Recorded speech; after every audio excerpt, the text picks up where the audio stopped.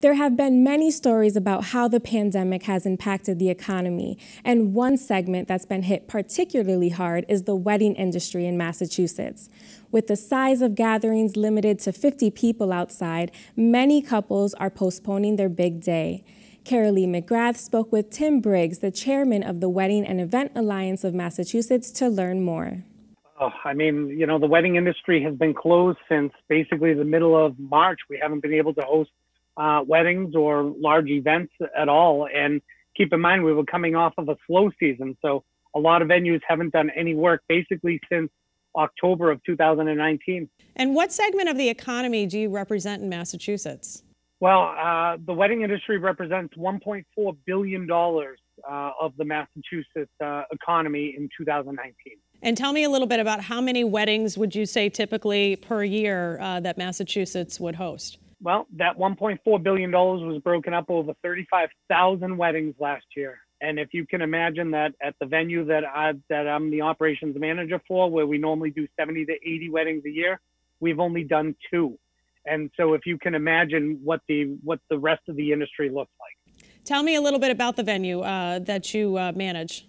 Oh, the Canoe Club Ballroom, we've been in business since 1964, family owned. The current second generation owner, Stacy Marola, is at the helm right now. And it's a beautiful spot. It's a wonderful spot, Riverside in West Bridgewater, Massachusetts. So what are you hearing from the governor's office about when and if you're able to get back up and running? I know the second part of phase 3 was stalled.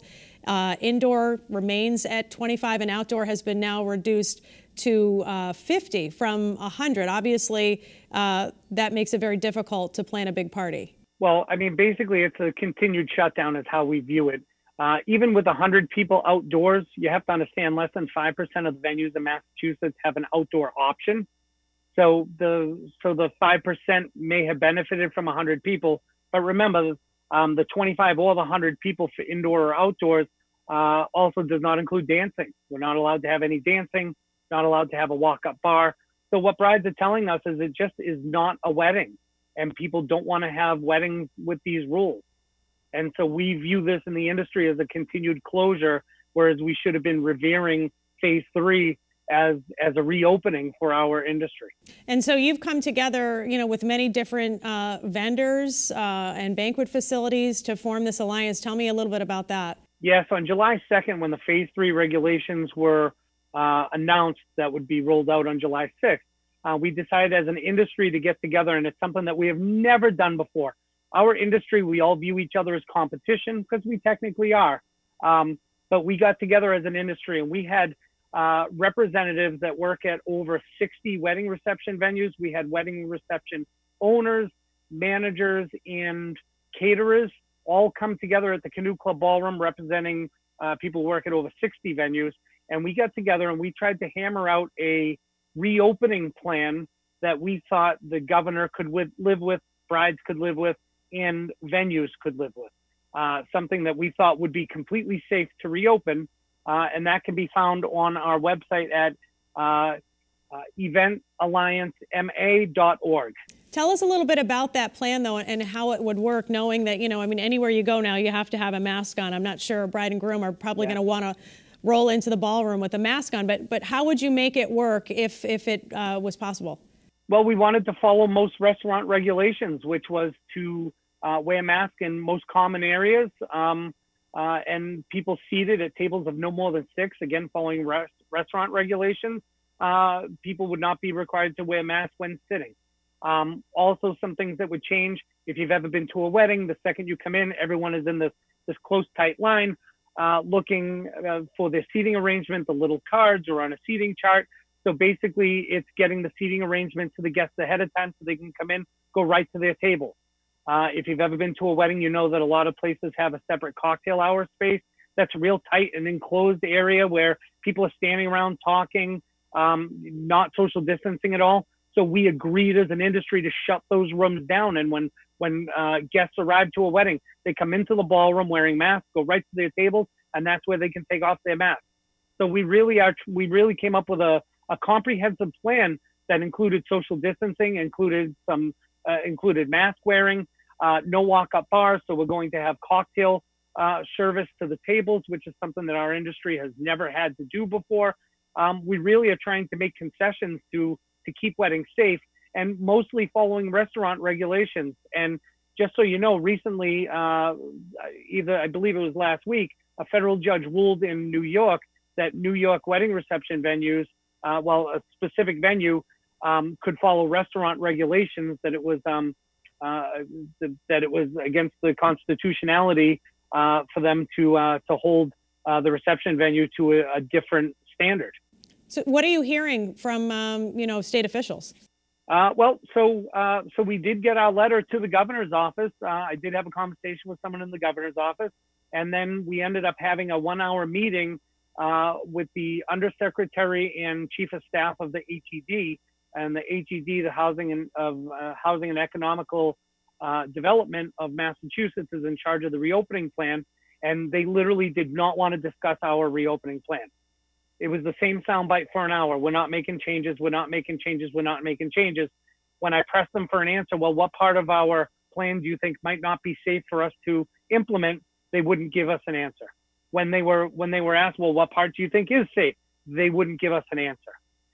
The wedding industry is unique in the case that when a restaurant is told that they could open, if they were told on a Friday they could open on Monday, most restaurants could open on a Monday. Well, the wedding industry is different. If you tell us on a Monday that we can open up on Friday, there's no bride that is waiting until the Monday before her wedding to see if she can have her event. So brides are canceling 2 to 3 months in advance. So basically, the second they tell us we can even open, we're still technically closed for 2 or 3 months. Our industry is absolutely devastated, and we're about to come into another slow season, which means that we potentially could all be closed for about 18 months straight. And by the way, we're not being given any financial assistance from the government other than some PPP money that really only helped most venues for 2 to 3 months. And now we're facing an 18-month closure pretty much. Tell me a little bit about some of the vendors that are also part of the wedding industry. So it's not obviously just, the banquet facilities, but it's, the guys and gals in the band, it's photographers, videographers. And then if there's any sort of hotels that people would be staying at as well. Tell me some of the ripple effects. I mean, the ripple effects are widespread. And keep in mind, it also affects tourism in Massachusetts, because when people come in, they tend to go into Boston and see the duck boats, or go to see the local parks, or visit local restaurants. There's a lot of money that's lost, but you're talking about photographers, videographers, invitation companies, DJs, bands, like you said, venues. You're talking about wedding planners, dress shops, tuxedo shops, limo and transportation companies. I mean, it's just the makeup, hair. It's endless. How about buying bridesmaids and groomsmen's gifts at the store or online? It's just that it has such far-reaching tentacles. It's horrible. And I've heard stories and talked to people such as a photographer who had to sell all their equipment so that they could afford to put food on the table for their family and keep the roof over the head of their family. And they literally have had to shut down their company. It's the small companies that this happens to first in this type of an event. And eventually you're going to see the same thing happening to wedding venues. Wedding venues have the biggest overhead of anybody in the industry, and with zero money and zero profit coming in right now, I don't know how much longer our industry is going to be able to hold on. And some people have said, well, why don't you guys go get different jobs? Well, with Massachusetts having the highest unemployment rate at 17%, what other jobs can we even get if we wanted to? So what's your next step as a group now? So we're discussing our options. We did have a lobbyist who was working for us, and the lobbyist has now had to bow out because they basically told us that we're throwing our money away by having a lobbyist, because the government won't even talk to the lobbyist. The government won't even give any answers. It's almost like everybody is tight-lipped and everyone is on the same page, including all of the congressmen and senators, the state congressmen and senators. Nobody will stand up for us. So we're actually talking about the potential of a lawsuit. Do something like New York and some other states have done. I'm not a constitutional expert, but if you're going to keep a specific segment of the industry closed and not assist them, then you better let us open up. And by the way, what we really want to do is work.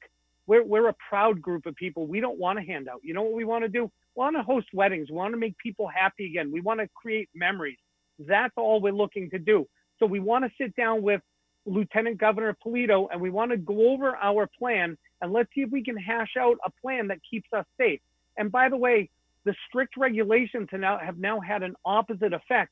Now people are going to backyard weddings because they can't have weddings at a professional venue with a professional cleaning staff and people to manage it. So now they're having backyard weddings that are completely unsafe, and that's blowing up some of the numbers. There was an event down in Chatham that had 35, 40 people at a house party, and 11 or 12 people got COVID-19. These unsafe events are going to continue, and they're only going to get worse because people who want to get married will get married. If you want to get married, the next step is you want to buy a house, you want to have kids. You really want to wait a year, year and a half, 2 years for that to happen? No. So you're still going to get married and have that party, only now it's going to be done completely unsafe. And that is what's adding to some of these COVID numbers.